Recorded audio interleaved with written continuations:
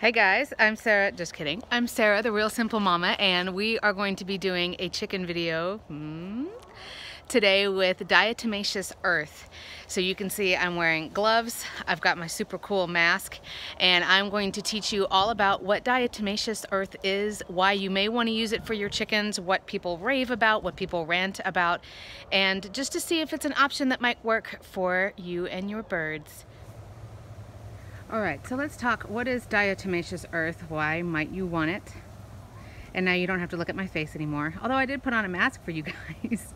So if you've seen my other videos, and I'm going to make this fairly brief, if you've seen my other videos, then you know that diatomaceous earth is something that I've heard about for a while, but for whatever reason I was always just really kind of leery about it, because it's one of those things where people advocate and it has all these benefits and blah blah blah blah blah, but there are these warnings. So for me it became that judgment call of, well, it'd be safer for us to just not use it. But now that I know that one, and I believe only one of my birds, Flopsy way back there, she has what I believe are roundworms, then it became a little bit more urgent for me to try to figure something out. Now, as you can see, there's the bits of white powder, and that is the DE, or the diatomaceous earth. So very, very briefly, without getting too nerdy on you guys, diatomaceous earth is basically fossilized algae, or the skeletons of old dead algae. So it's old plant matter. And other than it being a minor skin irritant, which is why you should have gloves, and if you have a lung condition, or you as a human, if you have a lung condition, a respiratory condition, then of course you want to be careful being around it, because the particles are so small as far as inhaling it, breathing it in, and that's why they recommend that you wear a mask. But other than that, there aren't really any dangers to any animal that's bigger than a flea, or a louse, or a worm, or a parasite. And essentially what the fossilized algae, or the DE, essentially what it does is it binds to the bodies of those tiny little parasites and it kills them. And so if you are the size of a chicken or the size of a person, other than it potentially being a mild irritant, again, for a human who has respiratory issues or things like that, there's not really any danger at all. So the concerns, or the things that you want to be aware of if you use DE, and again, this is a very personalized decision. It's very, you have to weigh where your chickens are, are they free range, are they in a coop all day, what's your climate like, how rainy is it, all of these different things. And here's why. There's different kinds of DE. There's some that I completely forgot about it until I was talking to some other people. There's some that are used in like fish tank filters, things like that. But you want to make sure that you use food grade, because obviously that's safe for your birds, for them to consume, right?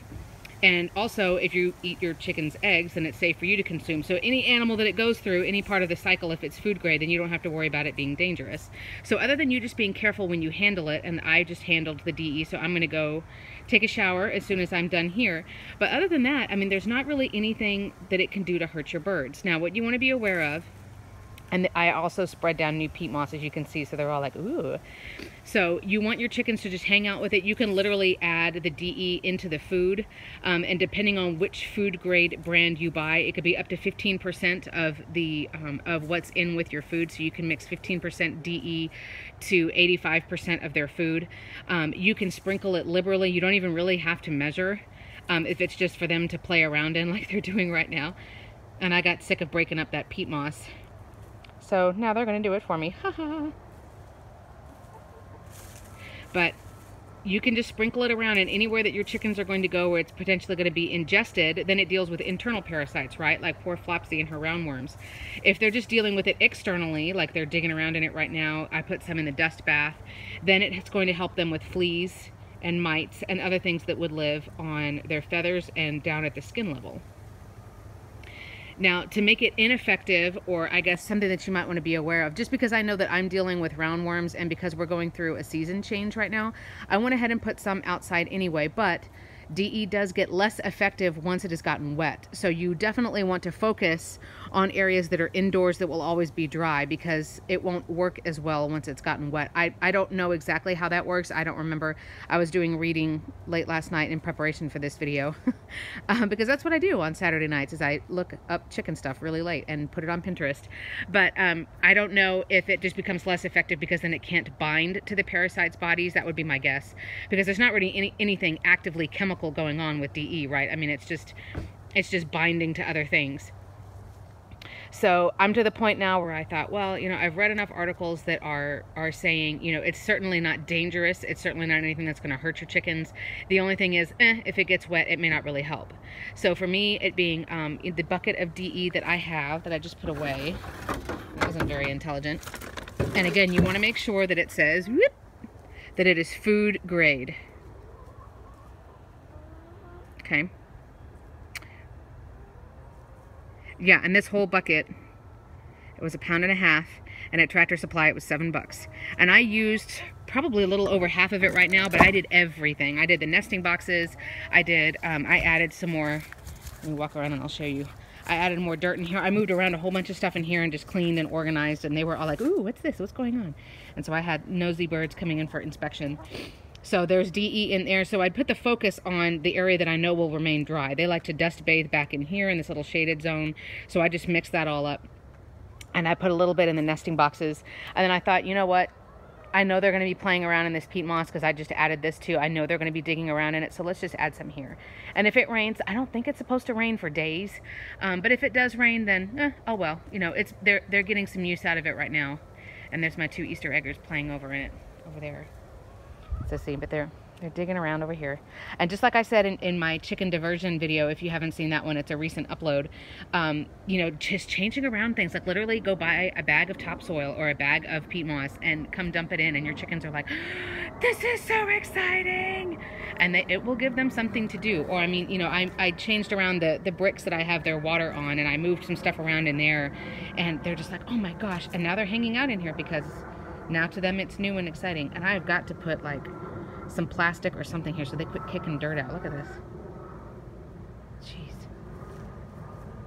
So this is certainly not a, you know, I'm going to do Diatomaceous Earth and bam, my responsibilities are done as far as deworming chickens, especially since I know one now, Flopsy does have roundworms. So they are actually going to get a pumpkin here in just a minute, their first whole pumpkin of the season. The pumpkin seeds and the chemicals inside the pumpkin seeds are the best part of the deworming, but any fresh squash, they got the seeds of an acorn squash yesterday. Anything like that is also a natural dewormer. So we're just doing some natural things right now, and then this week I'm going to take my freelancing money that I make from realsimplemama.com and I'm going to go buy chicken medication. Hooray! And then we'll be doing some content on that because that is territory we have not delved into before. But just a quick, like, what is DE? Should I bother with it? I say it's worth it, especially if you've got an indoor zone where you can sprinkle it for your chickens. Again, as long as you're safe when you're handling it, there's no risk for you. There's no risk for your birds. It may not be like this miracle solution that just completely changes your life, but for the price and for the amount of, you know, I mean, it's super easy. You just sprinkle it on the ground and look, they're mixing it up for me. You know, for the price and for the effort, it's certainly worth a try. I think it would certainly be better as a preventative thing as opposed to, oh, whoops, you know, my chickens have worms, now I need to do something. I think it also might be more effective for topical parasites like fleas and lice and things like that. Poultry lice can get really annoying when it starts to get warm. And they just, you know, just like lice, human lice do on us, or mammalian lice, what they do on us is they just go down to the base of the feather and they suck out, you know, the liquid and the goodness. So, but I think DE is definitely worth a try. Again, make sure that you handle it carefully, make sure that you get food grade. But the only time you really have to worry about measuring it is if you are putting it in their food. And in that point, it's between 5 and 15%. It depends on the way that the DE is processed. So you just want to check with that particular brand once you get it. But I have a Pinterest board called Homestead Daydreams. You can check it out. It's some of my content, but most of it is people who I have found who are smarter than I am. Their videos and their articles on all things chicken. So the other thing I read about that I have not gotten yet, when we go to Tractor Supply to look for chicken medication, I'm going to look at barn lime. That's another thing that I've read that you can also get and sprinkle around, and it helps keep parasites, flies, bugs, things like that away. So that might be something that I add, probably not until the spring. We're getting cold here, so I'm not as worried about bugs anymore.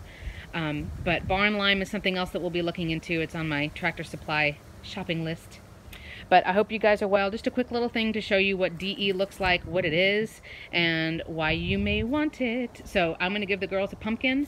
Let me know in the comments if you use DE, if you're interested in it, what you like to use for preventative measures, and we'll be back with more stuff soon.